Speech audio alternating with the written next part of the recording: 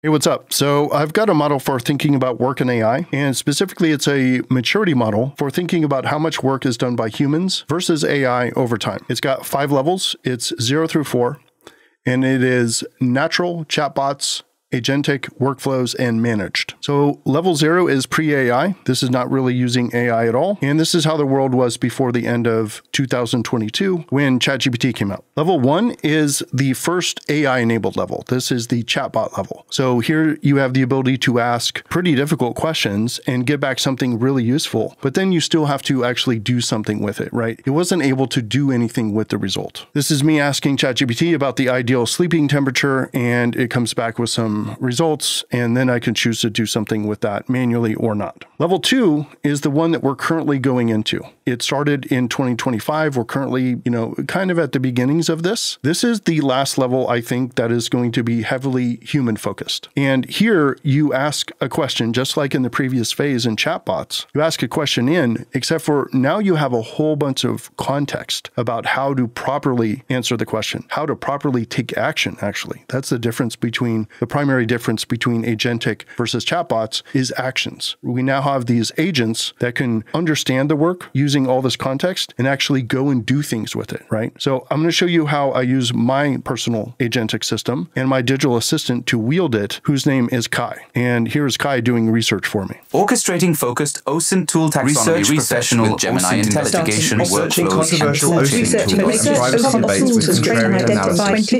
and toolchains. So that is me researching some OSINT tools using my research skill, which kicks off Claude Researcher, Gemini Researcher, Grok Researcher, and I think a Claude Researcher as well. So it kicks off the agents to go and do that work using my main agent, which is Kai, my digital assistant. So Kai goes and launches those using the research skill, and we got visualization using this tool here. And by the way, hat tip to Indie Dev Dan for the original idea. Research complete on social media. OSINT tools found comprehensive platform-specific tools and automation techniques. And all these voices are actually coming through 11 Labs. And they're all customized for each individual agent, so I can hear them update me. And they're updating me, telling me exactly what they've done. So it's not just like task analyzed complete. Professional OSINT platforms and identified key enterprise-grade differentiators. So that's how I visualize work with Kai, and showing visually Research what the agents are actually doing. OSINT framework, technical infrastructure, found comprehensive architectural details on Maltego, reconning. So that is extraordinarily powerful in terms of magnifying an individual's work. But at this stage, I'm still entering things in, right? And the AI is doing a lot of the work for me, but I'm still kind of at the center of that. Level 3 is AI workflows. So this is where all the different tasks and skills that we have that an agent system might run from the previous phase, they're turned into workflows throughout an organization, right? They're permanent sort of flows that are the business processes, and they're always running. So I talked about this last year where I said work is going to be broken down into these little pieces like you see in this diagram here. And you can then tell, right? The AI can then tell by looking at what everyone is doing, which is likely going to be from,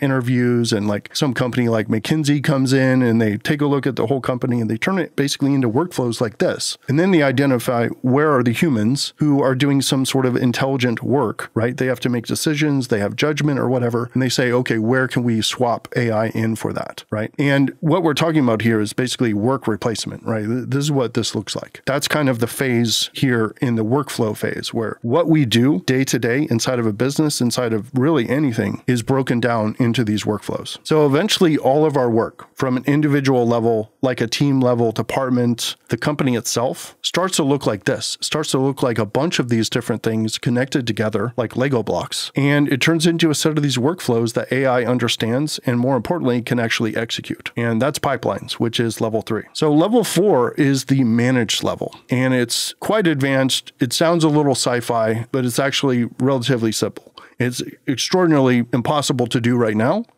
This is very much a future thing. And by the way, talking about the phases, chatbots was essentially 23 to 25. Agentic is starting now in 25. And I would guess that workflows, some people are already starting, but I would say workflows are going to start happening 26, 27. And who knows about managed? Maybe there's a few companies who are already starting to get there. I wouldn't be surprised if Google was already doing some stuff at level 4. But level 4 is where you can basically have what you have from level 3. So you have your workflows there. So AI can now see the company working by looking at these workflows, seeing how tasks flow from being ingested, being requested, and move through the system, and they get processed. There's errors. The errors are handled. Like, it could just see the flows of the business, right? So level 4 is looking at level 3 and saying, okay, now I want to ask a simple 3-part question. What is our current state of this company? What is our desired state? And how do we transition from one to the other? So now imagine like millions of miniature agents. Maybe it's billions. Maybe it's going to start with hundreds or thousands, right? And they're all inside of a company or a department. They're watching the logs. They're watching Slack. They're watching all the different documents that are being made or whatever. And this is for whatever size the entity is. Like if you're running an ice cream truck business, or if it's like a United Federation of Planets, either way, the agents are gathering the current state, right? So they are understanding what the current state is, the desired state, and then they're performing analysis on what are all the small changes that will be required to transition from the current to desired. And then they continuously make the changes to go to that desired state. And there may be more advanced uses of AI, but I think in the general sense, I can't think of something more advanced than understanding current and desired state and transitioning between them. I think it's an extremely powerful idea. So there may be a more advanced use of AI that I can't think of, but to me, kind of the pinnacle in a general sense is the ability to understand the world as it is right now, the world that we're trying to make, that we want to bring about, and the management of the transition, right? The actual taking of action to enable that transition. That to me seems like one of the ultimate use cases, if not the ultimate use case for AI. And that's why it's level 4, which is called managed. So the levels again, natural, chatbots, agentic, workflows, and managed. So my recommendation for you is to move as fast as possible to get yourself and the people you care about and the people in your company to level 2. Okay. Start building yourself an agentic platform like Kai is for me. As an org, get all your people on it as well. This magnifies all of your employees. It truly does. So I use Cloud Code. That is what Kai sits inside of. But there's also an open code project, which is essentially the same as Cloud Code, but it's completely open source. I also have an open source version of Kai, which is released on GitHub for free. I've got agents in there. I've got skills. I've got a whole core routing system. I've got the voice system that you heard. I've got the visual server that you saw. It's all in there and it's all available for free. And the idea is when I make an improvement to mine, I'm going to try to keep Pi updated. Personal AI Infrastructure is the name of the project. Happens to rhyme with Kai. That was just a coincidence. But the idea is for you to use a system like this, get your context in there. It could be local only. It could be Google. It could be OpenAI. It could be Anthropic like I use. It doesn't really matter. The idea is to be able to use this free open source project and bootstrap yourself. Bootstrap your capabilities in here to magnify yourself. So the most important thing that you want to do in here is you got to get your knowledge into it. You got to get your context into it. And you have to also define what you're trying to do. Turn it into your tutor, turn it into your teacher, and basically describe your goals and get your context in here, which will make it far more powerful regardless of what type of functionality you add, right? The more context it understands, the more it understands your goals and what you're actually trying to accomplish, the better and more powerful it's going to be. And lastly, and most importantly,